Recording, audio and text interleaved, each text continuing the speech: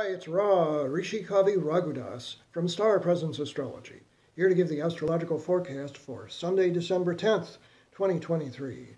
The sun today is at 18 degrees of fire sign Sagittarius, and the moon is moving through the mid to late degrees of water sign Scorpio. In fact, it only makes two major aspects during the day, the first of which is in the morning toward midday, which is direct opposition to Uranus, the planet of sudden change and sometimes chaos, so you want to take it easy in the morning, around 9 o'clock a.m. Pacific Standard Time, noon or so Eastern Standard Time, and 5 p.m. Greenwich Mean Time.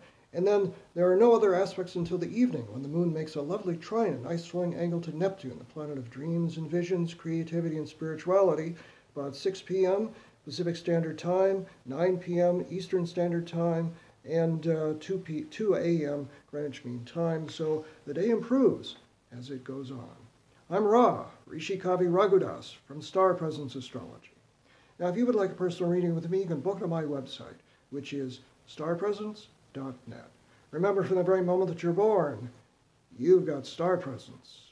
Enjoy this day, no matter what.